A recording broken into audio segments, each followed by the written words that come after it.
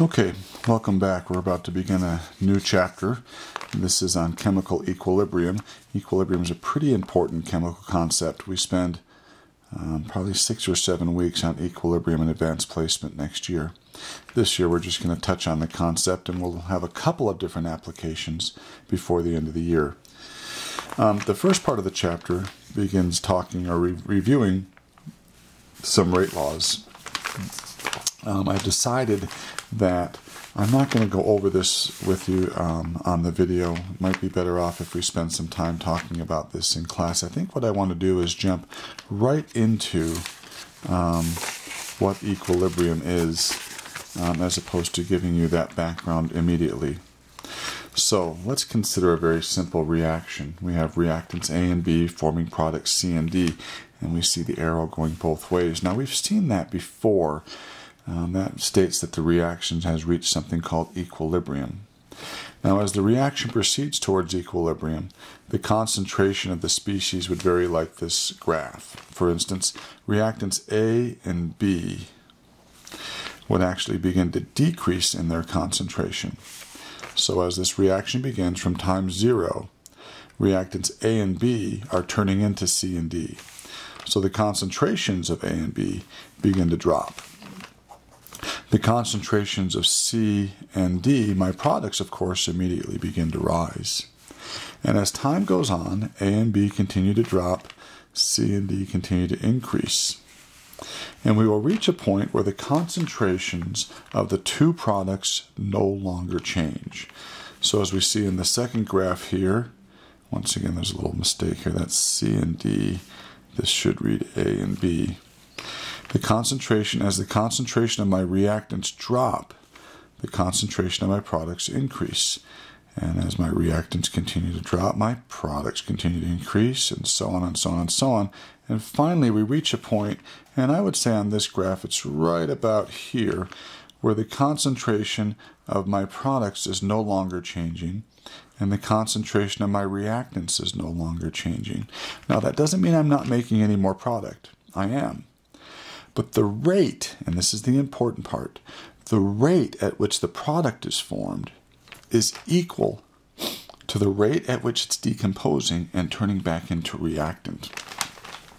So A and B drop, and right about here you can see their concentration stays the same. C and D increase, and right about here you can see their concentration stays the same. Now, what's happening at this point is A and B are still turning into products C and D. But remember, when we're at equilibrium, the products convert back into the reactants as well.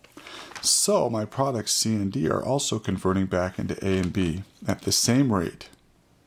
So we say when that occurs, equilibrium has been achieved. Once again, that does not mean that C and D are no longer being created. They are. But as fast as they're being created, they're decomposing and turning back into reactants. We reach an equilibrium. We're used to seeing reactions going only in one direction, where I use up all my reactants and I turn them all into products. But in this case, you can see that I maintain a certain concentration of reactants as I maintain a certain concentration of my products. Now, the graph doesn't always have to look like this. Let's take another one, for instance. So here are A and B. There might be a small drop in A and B before they reach equilibrium. And of course, when they drop, C and D increase. And we can see equilibrium is achieved right about here. Now, once again, it doesn't mean that their concentrations are the same. It just means that the rate at which my products are being formed is the same rate at which my products are being decomposed and turning back into reactants. Let me give you one more example. Okay, so A and B could drop a whole bunch before it reaches equilibrium, and of course that would mean C and D would rise a whole bunch before equilibrium is achieved, and you can see equilibrium occurs right around there. Now, in general, for a reaction, A molecules of A and B molecules of B and so on turn into C molecules of C and D molecules of D, we can write what's called an equilibrium expression.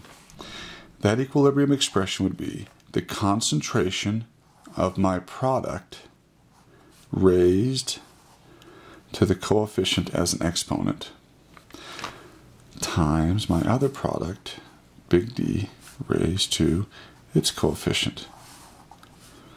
Okay, so I put the products on top, and the coefficients in the balanced equation become the exponents in the equilibrium expression. My reactants end up on the bottom, so I have A to the A power and big B to the lowercase b problem. So we have a ratio of products to reactants. Now it turns out if this ratio is really big, let's say it's much greater than 1, that means I have a high amount of products on top.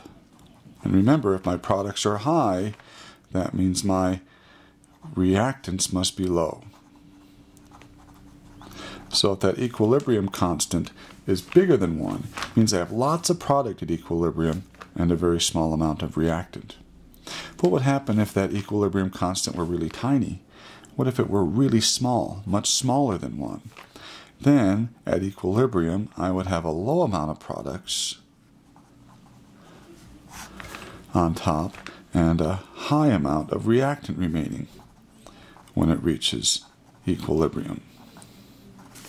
Let's take a look at these graphs back here. For instance, do you notice here that my reactant drops just a little bit, so I have lots of reactant remaining at equilibrium and a small amount of product? Here, my equilibrium constant would be smaller than 1. Up here, do you see how I have a lot of product and a small amount of reactant once I reach equilibrium? Here we would say the equilibrium constant would be greater than 1. So the size of our equilibrium constant can help us determine how much product I have relative to the amount of reactant at equilibrium. It's a pretty important number. Now, this is known as an equilibrium expression when I put products over reactants like that, and is always true for a given reaction at a given temperature. In fact, a change in temperature is the only thing that changes the mathematical value of an equilibrium expression. Now think about this and remember it. What's the only thing that changes the numerical value of the equilibrium constant for a particular reaction? That would be a change in temperature. It's important to note that the species shown in the equilibrium expression are expressed in terms of molarity. Now remember, molarity is moles of solute dissolved in a liter of solution. Therefore, solids and liquids are never part of the equilibrium expression because their amounts cannot be expressed in terms of molarity. They're not homogeneously dispersed in the reaction container, so solids and liquids are left out of an equilibrium expression. Now I'm predicting you're probably going to forget that, but try to remember the only things included are things that we can express in terms of molarity, and those are things that are dissolved in water or gases in a container. So gases and ions or molecules dissolved in water can be expressed in terms of molarity. So these are the only species that we show in the equilibrium expression. Try to remember this, although I'm predicting you will forget. So let's start with a pretty simple problem. Let's write the equilibrium expression for this reaction here. We'll start out with KEQ equals, and think about what goes on top. Think about this up here. Products go on top. And I can express that in terms of concentration. So these brackets, remember, mean concentration in terms of molarity, and the coefficient in the balanced equation becomes the exponent in the equilibrium expression. And my reactants go on the bottom. N2 and H2. Now I'm going to put H2 to the third power because that's the coefficient in the balanced equation, and that becomes the exponent in the equilibrium expression. So this would be the equilibrium expression for this reaction. Now you try one on your own. Take a minute and write the equilibrium expression for this reaction. 2C and O2 react to form 2CO.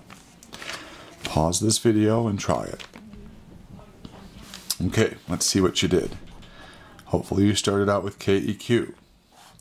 Did you put the concentration of your product on top and square it? And then I'll bet many of you put carbon on the bottom and squared it, and oxygen gas also on the bottom. If you did this, you are wrong. Think about why. Carbon is a solid. What did we say we leave out of equilibrium expressions? Solids and liquids. So the appropriate expression for this would be the concentration of CO squared over the concentration of oxygen gas. That would be the appropriate equilibrium expression for this reaction above. Once again, just as a reminder, if KEQ is a number that's bigger than 1, what does that mean about this reaction? Well, if KEQ is bigger than 1, doesn't that mean I have a lot of product? My numerator is bigger than my denominator. So I have a lot of product relative to reactant. If KEQ is less than 1, that means my numerator is smaller than my denominator. That means I have a small amount of product that has been created relative to the reactant that's been decomposed. All right. Hopefully you didn't fulfill my prophetic statement that you would forget, but oftentimes many kids do. Okay, we're going to end part 1 here because part 2 I want to do a little bit of arithmetic with our equilibrium expression and the value of our equilibrium constant. So we're going to stop part 1 here, and we'll begin part 2 next.